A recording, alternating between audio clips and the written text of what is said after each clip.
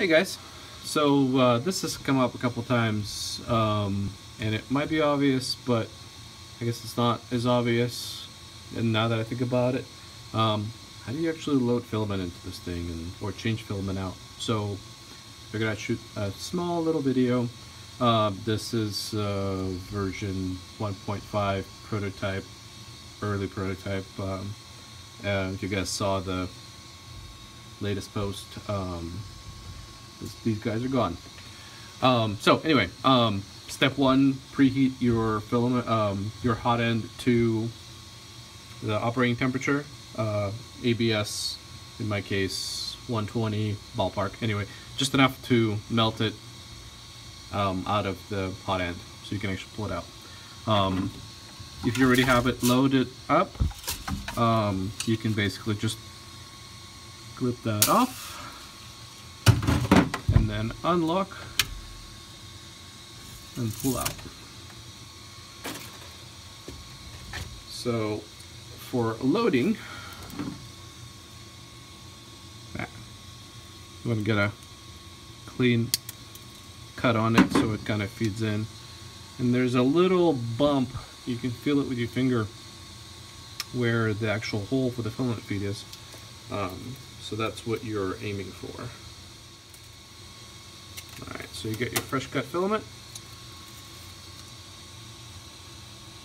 Make sure it's, straight, basically. And feed it into the little hole. Find it with your finger and then feed it in. It should slip right through and you can actually see it. Can't really see it on camera, but you can actually see it through the PTA feed tube. It's sort of translucent.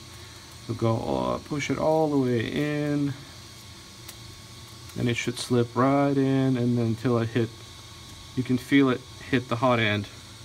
And if you push on it, some filament will come out the other end.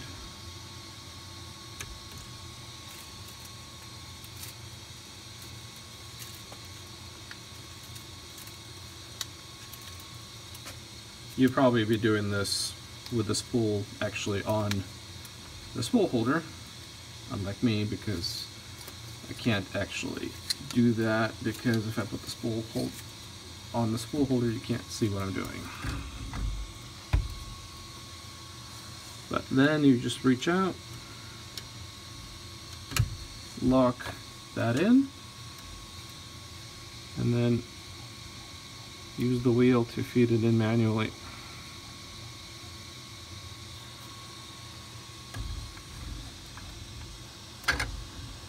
Yeah, spool on the spool holder, and